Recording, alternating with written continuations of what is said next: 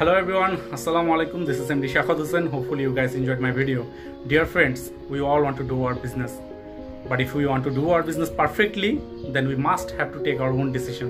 But if not, then there is a huge possibility and chance that someone can make us fool. So today I am going to make this video for those people who cannot take their own decision. But I can ensure you that after watching my full video, you can take your own decision. Dear friends, আমাদের capital মার্কেটে যে common বিষয়টি ঘটে by সেলের ক্ষেত্রে সেই দুটি common বিষয় হলো আমরা বাই করার সময় খুব ইজিলি বাই করে ফেলি, যে কারো কথা আমরা বায়াস হই এবং বাই করে আমরা একটি ইনডিসিশনে ভুগি। দ্বিতীয় যে জিনিসটি আমরা ভুল করে ফেলি সেটি হচ্ছে সেল করার ক্ষেত্রে আমরা খুবই ইনডিসিশনে ভুগি। প্রাইস বাড়লেও আমরা সেল করতে পারি না এবং প্রাইস যদি কোনো কারণে ফল করে সেক্ষেত্রে আমরা একটি ইনডিসিশনে ভুগি যে আমরা এটাকে সেল করবো না করবো না।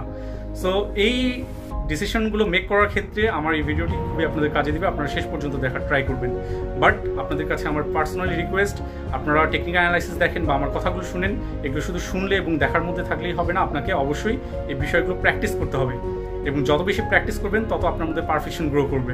একটি জিনিস অবশ্যই মাথায় রাখবেন যে ক্যাপিটাল মার্কেটে this is not the fact that how much money you earn from this market or how much money you lose from this market, but this is the most important thing, that how much experience and how much knowledge you gather from this market, এবং এগুলোকে base করে এগুলোকে কাজে লাগিয়েই আপনাকে ভালো কিছু earn করতে হবে, কারণ এগুলোই হচ্ছে আপনার মেইন অ্যাসেট, এক্সপিরিয়েন্স এবং নলেজ।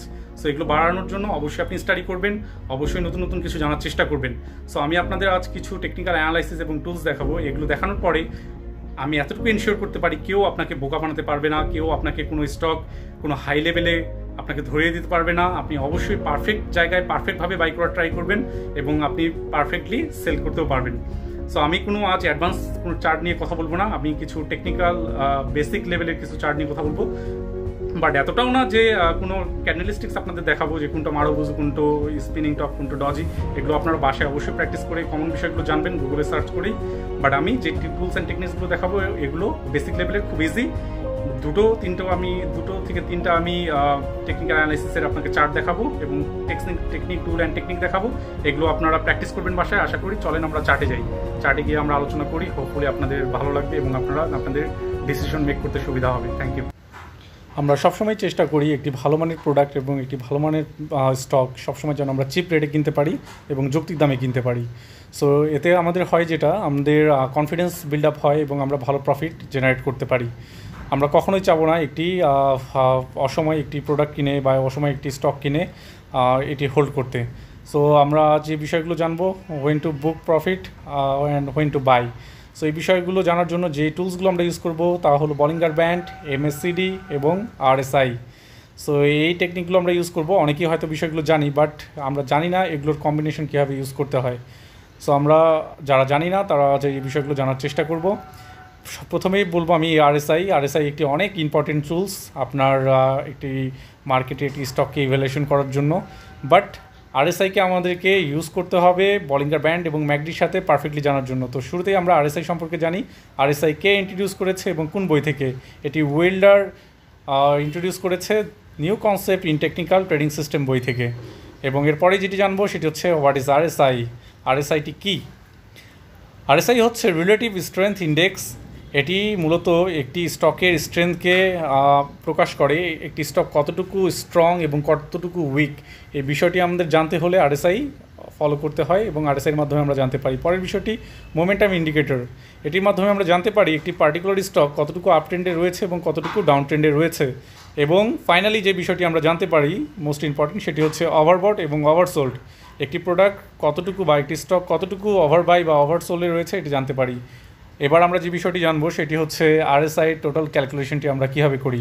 এটি মূলত 14 দিনের একটি হিসেব করে RSI ক্যালকুলেশন করা হয় এবং টোটাল ক্যালকুলেশনটি করা হয় 0 to 100-এর মধ্যে, যার মধ্যে 20কে আমি পার্সোনালি ধরি ওভারসোল্ড এবং 80কে ধরি ওভারবট। বাট বাংলাদেশের ক্ষেত্রে মোস্ট প্রবাবলি বেশিরভাগ মানুষই যেই জিনিসটি ইউজ করে সেটি হচ্ছে 70 to 30।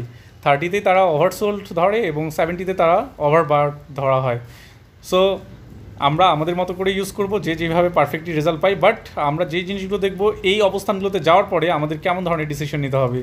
সো আমরা 0 to 100-এর মধ্যেই টোটাল প্রায় একটি পার্টিকুলার স্টকের মুভমেন্টটা ফলো করব, সেটি 30 to 70 আর 20 to 80-র মধ্যে কীভাবে আমাদেরকে বাই সেল সিগন্যালগুলো প্রকাশ করছে এবং সেগুলো আমরা কীভাবে ইউজ করে আমাদের ট্রেডটিকে আমরা পারফেক্ট ট্রেডে পরিণত করতে পারি।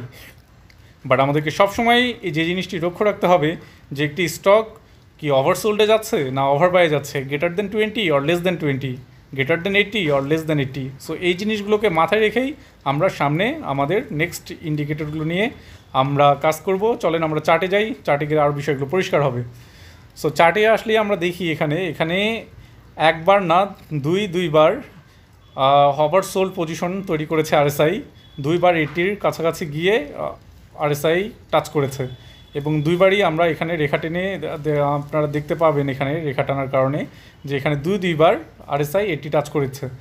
তো সো আপনি যদি এইখানে আরএসআইকে জাস্ট অনলি ইন্ডিকেটর মনে করে যদি কেউ প্রথমবার টাচ করাতেই সেল করে তাহলে সে কখনোই পারফেক্ট র্যালিটা পাবে না, সে পারফেক্ট র্যালিটা মিস করে যাবে।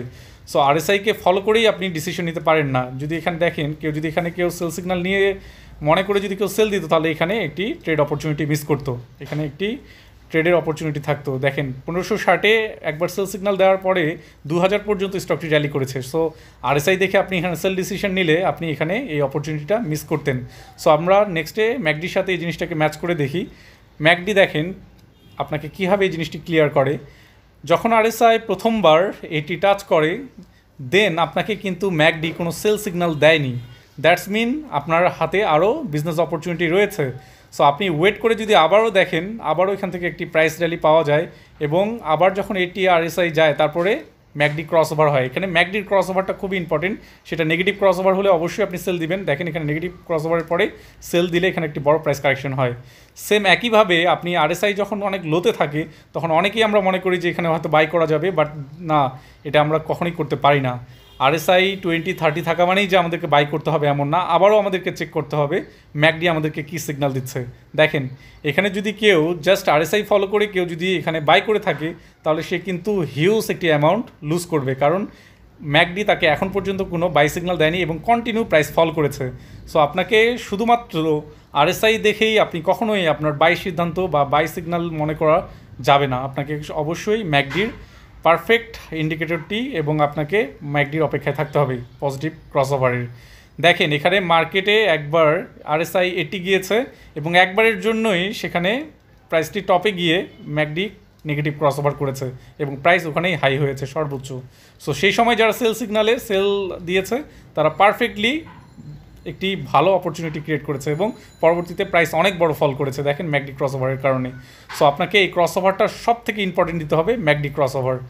সেম বিষয়টি দেখেন ম্যাকডি আরএসআই যখন অনেক লোতে 20-30 পজিশনে রয়েছে সেই সময় এখানে ম্যাকডি আবার পজিটিভলি ক্রসওভার দিয়েছে, দ্যাটস মিন আপনার এখানে অপরচুনিটি ক্রিয়েট হচ্ছে। বলিঙ্গার ব্যান্ডও অনেক narrow, that's mean Bollinger band narrow means আপনার রিস্কটাও কম।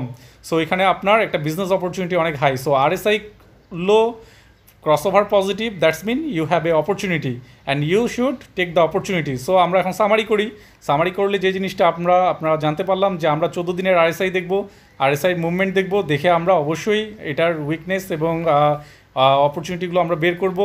পাশাপাশি দেখব 1 ডে না 1 উইক নিয়ে আমরা কাজ করব, সেই জিনিসটা আমরা অবশ্যই ফলো করে কাজ করব।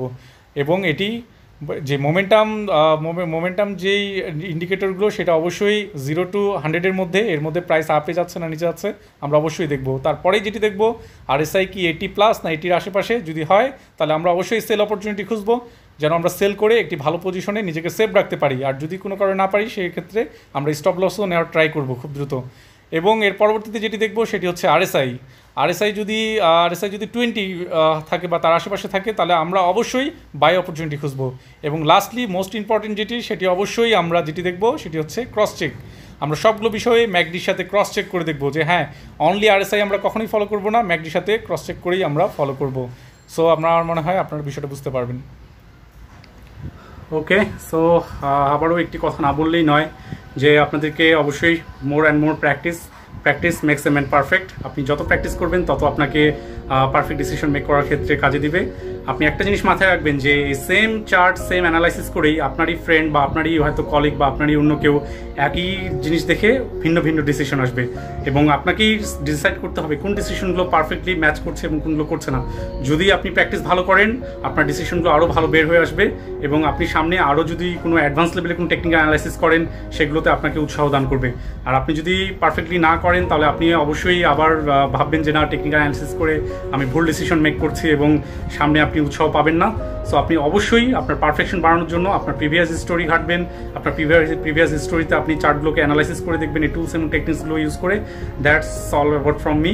হোপফুলি আপনারা খুব ভালো করবেন। আর here is my contact address, যদি কারো কোনো কোশ্চেন থাকে বা জানার থাকে you can ask me, I will try to give my answer. And that's all about from me. Till then, good bye, আসসালামু আলাইকুম।